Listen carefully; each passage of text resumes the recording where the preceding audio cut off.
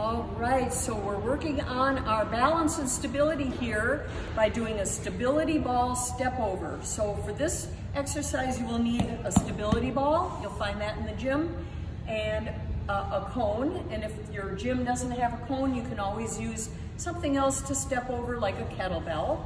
So you're going to sit down on the stability ball. Make sure your knees are bent at about a 90-degree angle. You don't want your feet out like this or in like this.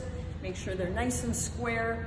Have the cone right on the outside of one foot, and you're going to lift up that leg nice and high and step up and over that cone, working the hip flexors and balancing yourself by tightening up your core.